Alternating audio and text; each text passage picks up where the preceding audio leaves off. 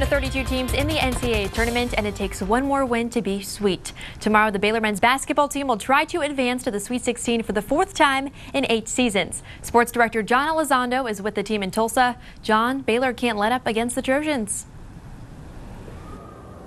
Yeah, Baylor's had their own share of comeback victories this season. It does not compare to the USC Trojans. The Trojans have had 12 come-from-behind wins when they were down by 10 points or more this season, including 2 in the NCAA tournament. The most recent one happened on Friday when USC was down to SMU by 12, came back and won. A big reason for it was their ability to shoot the three. Now, USC doesn't shoot a lot of threes, but they do have a knack for relying on it when they trail in games. Add that to the fact that 5 players in their main rotation shoot 35% or better from downtown. That makes the Trojans a team the Bears need to put away quickly.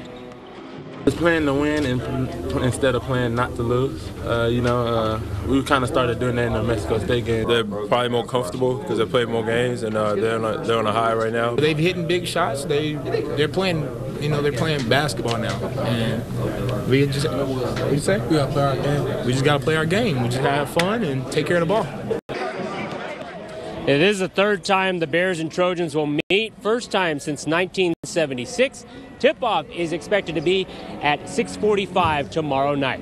Reporting live in Tulsa, John Elizondo, the Texas Report. Thank you, John.